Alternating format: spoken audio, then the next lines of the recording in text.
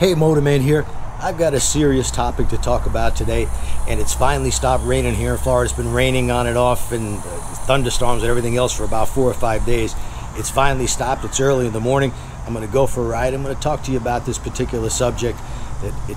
You would think it's common sense, but if common sense was so common, people wouldn't be making these stupid mistakes. So let's go for a ride and we'll talk. Well, okay, so we titled this video, "Don't Make This Dangerous Riding Mistake," and it is dangerous and at the very least an expensive mistake. And we're going to talk about a particular case.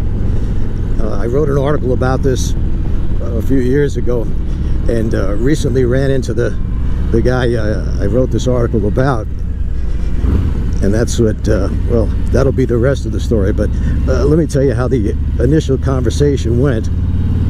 Some years ago, a friend comes up and he says, I'm thinking of buying my wife a Street Glide. What do you think?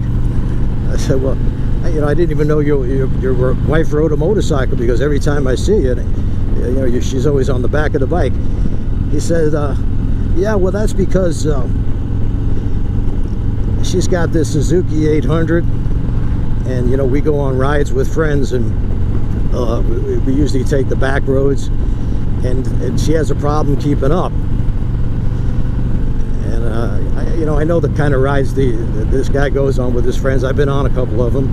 They're usually 75 miles and going, and another 75 coming back, and just on back roads. They stay away from the interstate. They stay away from US 19, which has got a lot of traffic on it. I said to him, well, that Suzuki, that should be fine for her to keep up with. He says, well, anytime we go around a curve or something like that, she falls way behind. So I think I need to get her a bigger bike. And I said, getting her a bigger bike, if she's having problems keeping up with that Suzuki, that should be the perfect bike for the type of riding that you do. I said, do you think that getting her a bigger bike is a good option, or maybe get her some training on the bike she already has? And he really had no answer to that, because he knew that was definitely the smarter thing to do. Obviously, the Suzuki 800 is more than enough motorcycle to keep up with the type of riding they're doing. Top speed on the ride might be 60-65 miles an hour, and probably average speed 45 to 50. So yeah, that Suzuki would be the perfect bike for her. But what he was really saying is, I think he had an Ultra, and he thought, well, I'll get her that bike and I'll ride the Street Glide sometimes. That's kind of a selfish thing to do, but I know a lot of guys do this. And I'm not just speaking about women riders when I'm saying that this woman shouldn't be moving up when she couldn't ride the motorcycle she has right now. A lot of guys do the same thing. In fact, if you saw a video I did, I think just last week, about a rider who came to my class on an Ultra, and it should have been on a 250. So both men and women do this thing, but I know that a lot of times guys will try to talk their wives into getting a bigger bike, and it's you might call it selfish. I really don't know what it is, but I understand why they do it. They might even believe it's going to help them, and it's not to say, by the way, folks, that women can't ride bigger bikes. I've said this 1,000 times. The size and strength of a rider has no bearing on their abilities. It's all technique. If you have the proper technique, if you've trained in those techniques, you can ride any motorcycle you want. I'll show you a video right now of my wife doing that on her 900-pound motorcycle. And ladies, if you're watching this with envy, or guys, what she has is training in the proper techniques. It's not that she's especially gifted. This didn't come to her like this when she was born. I trained her.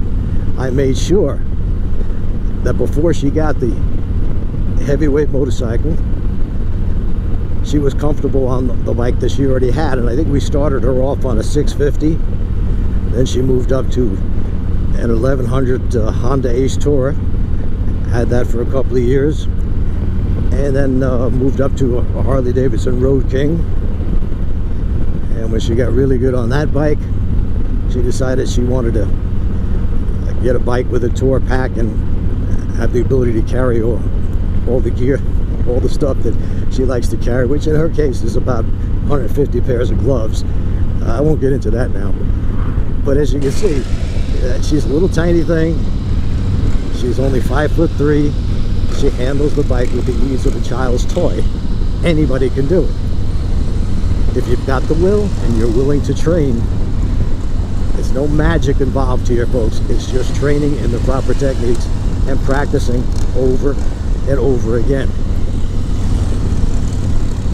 So guys, if your wife has a mid-size motorcycle or even a 250, if she's not very good on that bike, don't get her a bigger bike. Just get her some training. You'll save a bunch of money, and of course you could save her life.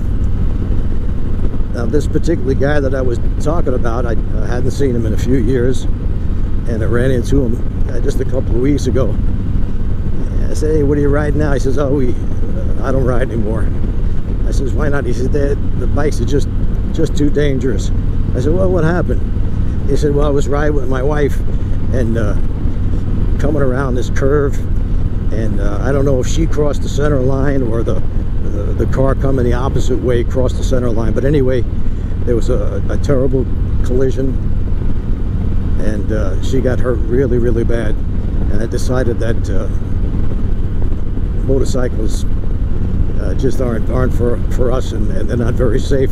I said, "Well, what bike was she riding?" He said, she had a Street Glide." So I didn't say, I held my tongue. I didn't say, "You should have listened to me," but I think he knows that he should have listened to me. So guys, please avoid that. Even if you're going to surprise your wife for her birthday or Christmas or whatever it may be, and get her a bigger bike, get her some training on the bike she's got now. Recently I had a woman come to my class, her and her husband. Husband was very good, very, very skilled. And in fact, I did a video about her. She had a very low fear level. She was on a mid-sized bike and did excellent in the course. Now she might be ready for a bigger bike. I would like to see her. Her husband had a Street Glide. I'd like to see her do the course over again on his Street Glide. And if she does good with that bike, yeah, then get rid of the smaller bike, get something bigger and a little bit more comfortable. But please, don't do this, guys. Don't get your wife a bike just because you'd like to ride it as your second bike, or even if they ask you to, get them the bigger bike because they see there's a lot of women on bigger motorcycles these days, and she wants one too. Get her some training first. Make sure she's able to handle the motorcycle she has now with skill and confidence. And that doesn't mean just having the ability to ride straight down the road. Anybody can do that. I've seen some horrendously bad riders who can ride just fine as long as they're going straight. The problem arises when something gets in your way. So don't just get that bigger bike because you want to be one of the crowd. I think I told this story before. A couple of years ago, we were at a bike rally, and I saw this girl. She was on a beautiful Indian, I think it's the Chieftain, and she had a wonderful paint job. I mean, it had to be at least $2,000–3,000.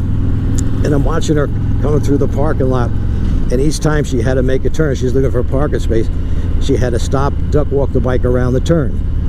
So she's spent probably $30,000 on a motorcycle that she can only ride straight. And I couldn't help it, but she walked by our booth. We were doing our shows there, and I said, "Hey, come here, take a look at this." And I showed her Ride Like a Pro on your Indian video. And she said, oh, I don't need that, I just ride for fun. Thinking to myself, what does that mean? You don't need to know how to ride because you're just riding for fun? You only ride from bar to bar? Oh, it makes no sense. But yeah, there's a lot of people like that. But don't be one of them, folks. And please don't forget to subscribe to this channel and hit the notification bell. That way, whenever I come out with a new video, you'll be notified immediately and you'll get to watch it. I've got on my YouTube channel, Ride Like a Pro YouTube channel, I've got over 1,000 videos. So you could binge watch them, you could spend hours just watching what I have up there now. And of course, if you go to my website, ridelikeapro.com, you'll see I have my videos for sale, the Ride Like a Pro video, Surviving the Mean Streets video. And by the way, we have those two videos on not only DVD and download, but on a thumb drive on USB. And to find that, just go to ridelikeapro.com, click on the store, and you'll see it on the left side, the USB. That's very good because you could take it with you when you go to practice and just plug it into your phone, watch the particular exercise you want to practice, listen to what I'm telling you on there, and then go ahead and do it.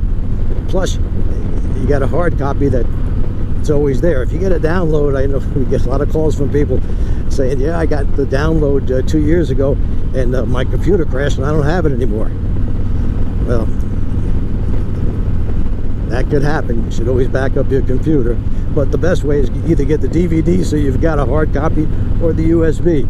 So that's the new Ride Like a Pro. We also have Ride Like a Pro on your Indian DVD and download. And Ride Like a Pro on the Tail of the Dragon, both in DVD and download on the website. And folks, it's not gonna put you in hock to get these videos. I mean, the Ride Like a Pro video is 20 bucks. You probably spent that on breakfast. Well, skip breakfast one time, get the video and go out and do a little bit of practice in just an hour a week. Will change your life. So I hope you enjoyed this little talk. I hope you take it to heart and use a little common sense. And one more thing before I go, I've got a request. Somebody said they'd like to see me do a video about riding in the rain. Well, first of all, I don't like riding in the rain. I try to avoid it as much as possible. But there's nothing different about riding in the rain than riding in the dry.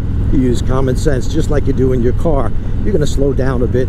You're going to stay a little bit further back than normal from the vehicles in front of you. You're going to slow down more than usual when coming around a curve. And that's really about it. I mean, you don't need a video to show you this.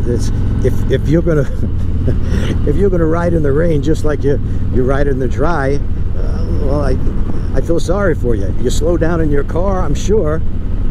You should slow down on your motorcycle. That's the main thing you got to know. So till next week, keep the shiny side up. And I'll probably have another video up Monday or Tuesday. We've got a class coming up Sunday.